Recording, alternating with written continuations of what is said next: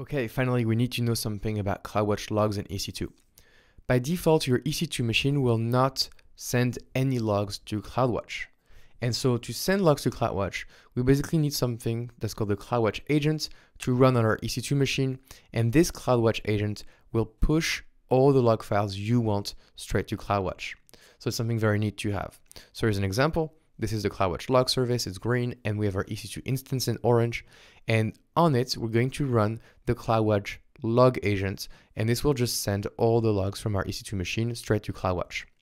So for this, obviously, we need to make sure that our IAM permissions are correct to push data to CloudWatch. And you should know that it is possible to run the exact same CloudWatch log agent on your on-premise server to also collect the logs and send them to CloudWatch logs, which is pretty awesome. So let's go ahead and install this CloudWatch log agent onto our EC2 instance to see how things work. So here we want to push the CloudWatch logs to CloudWatch. And so for this, we'll install the CloudWatch log agent. I'm aware there's a new unified agent, but it's a bit more complicated. We'll go and configure the older CloudWatch agents on the running EC2 instance. It will work just fine, and it will achieve the exact same purpose. Okay, so the first thing we have to do is to configure an IAM role for user for our CloudWatch logs. And we need to make sure that the policy allows logs to be pushed. So for this, we can go into our IAM role and see what it is about. And we can see that right now we have CloudWatch full access. And if you look at the policy itself, it looks like we have all permissions on logs, so the IAM role is fine. Excellent. So let's go back to our EC2 instance.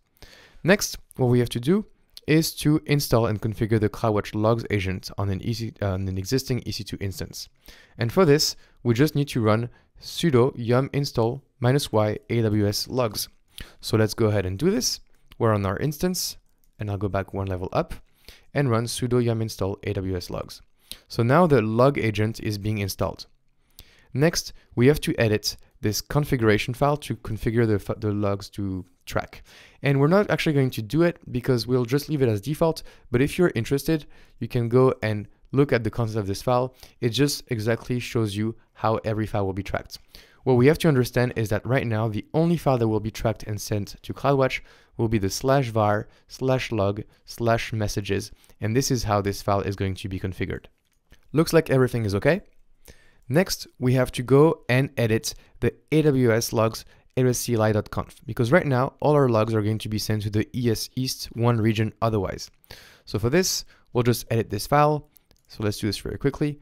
We'll do sudo nano and then this file. And in there, we can change the default region to, for me, it's going to be EU West 1, but you can figure out what your region is very easily. Okay, so now that we're done, we can start the agent. And for this, we'll do sudo service AWS logs start. And actually, because we're running on Amazon Linux 2, we're going to use systemctl. So we'll do sudo systemctl start AWS logs d. Here we go, done. And we scroll down. We also need to make sure that the agent will be running where our instance restarts. So we'll just run the second command as we're to enable the service. Okay, excellent. So now, as the documentation says, we should see the log groups being created and the log should start streaming into CloudWatch. So let's go to CloudWatch, which is right here, and we'll go to CloudWatch logs. So I'll just refresh that page. And here we can see that we have the log group var log messages that was created for us, which is awesome. In there, we get a log stream, which is the stream from our EC2 instance. And the ID here is the exact same ID of our first instance in there. So it's the same instance ID. And if we click on it, we start seeing some messages of the var log messages log. And so that's awesome.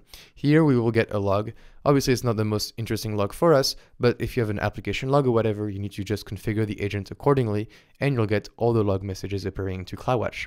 So that's it. I just wanted to show you how it was done, but just remember you need to install the agent and push things directly to CloudWatch to monitor your EC2 instances logs.